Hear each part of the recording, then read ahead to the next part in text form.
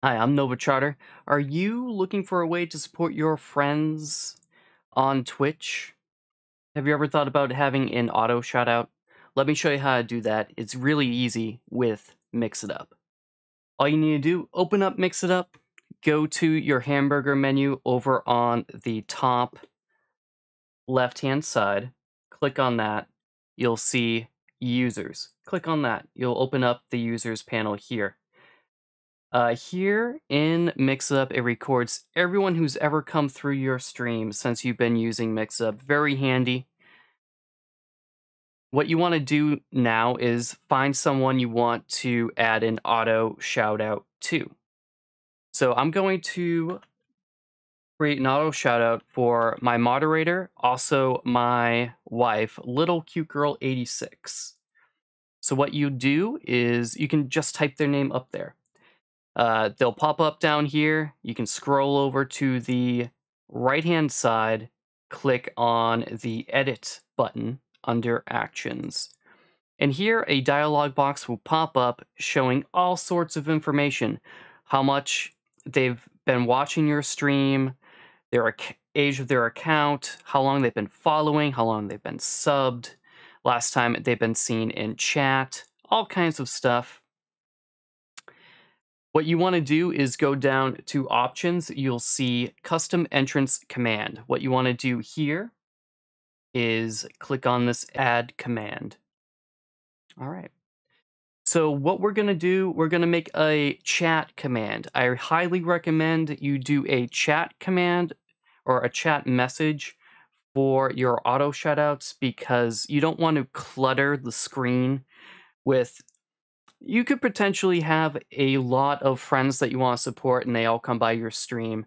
You don't want a ton of stuff popping up. So it makes more sense to keep it isolated for auto shoutouts in the chat. You can make a special shoutout command that you can use for your overlay later on. Maybe I'll show you how to do that in another video. So what you want to do now is go down where it says Actions. Click on Actions.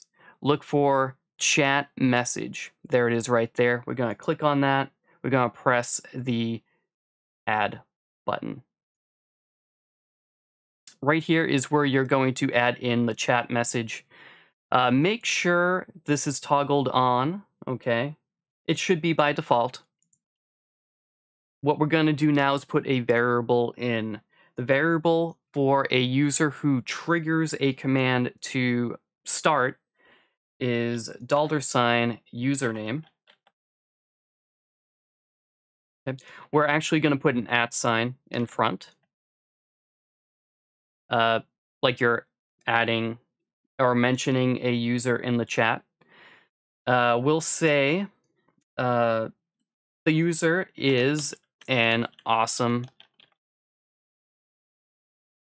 streamer. Check them out here. And we're going to put in another variable for the link. That will be $user URL. And I'm going to end it with a Twitch global emote.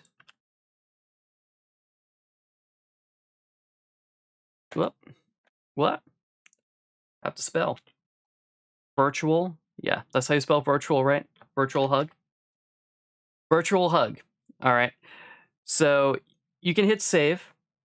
All right. But before we hit save, what I want to show you is we could use this command or this line here for other users. To make it very simple, you can export these actions to a file. So we'll click on Export Actions to File. All right.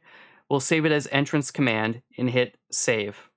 Now, you could find another user, click on Import Actions from File. There it is. Click on it and hit open, and you're ready to go. All right, so we're going to hit save here, okay? Make sure this is toggled on, okay? The entrance command, make sure that's toggled on. That way it will run. All right, so we'll go ahead and show you what this looks like right here.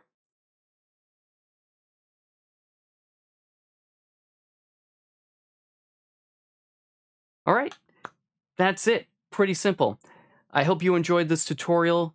I hope it was easy to follow. Let me know what else you would like to know in the comments below, and have a great day. We'll see you next time. Want to see these tutorials and more in action? Head over to my live stream at twitch.tv/novacharter.